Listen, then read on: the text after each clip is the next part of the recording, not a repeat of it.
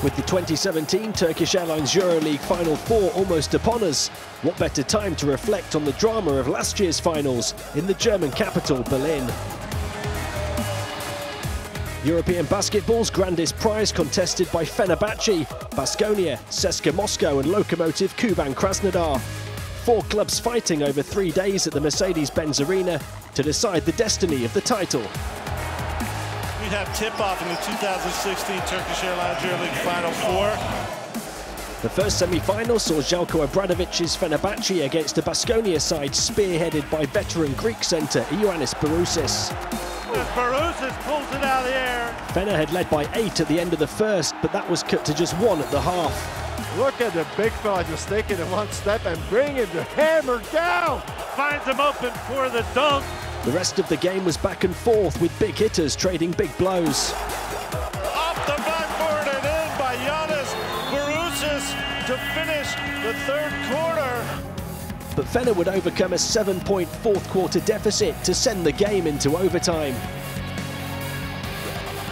Lucas ties it up 72-72 with 25.7 seconds left.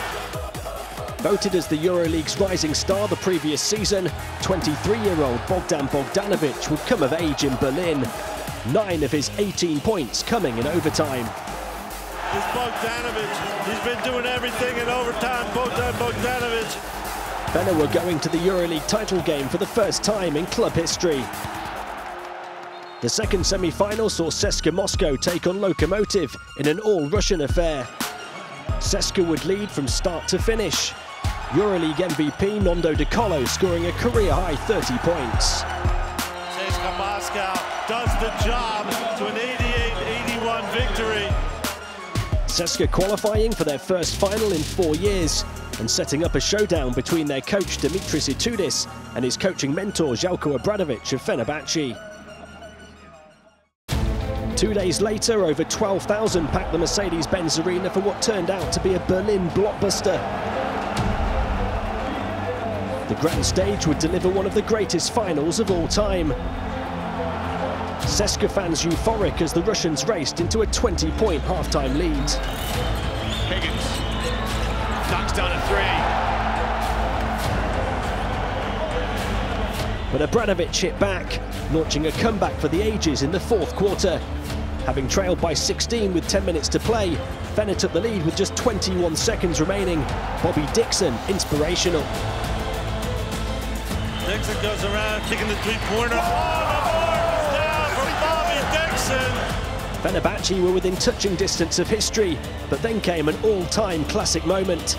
CSKA's veteran captain Victor Kriapa, who'd spent his entire Euroleague career in Moscow, tipping in to tie at the death.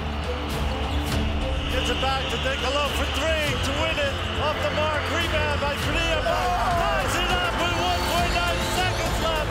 Victor Kriapa with a game-tying follow-up. 83-83. Heartbreak for Fener that couldn't be overcome. Final Four MVP Nando De Colo took charge. 10 of his game-high 22 points in the extra period, including 8 of 8 from the line. CSKA 7-time champions. CSKA Moscow, the new Euroleague champions. For De Colo and a number of others, it would prove a career-defining night. It was a great season for everybody, and we finished the season with the Euroleague title. So this is the most important for all of us, and this is why we work hard during all the season.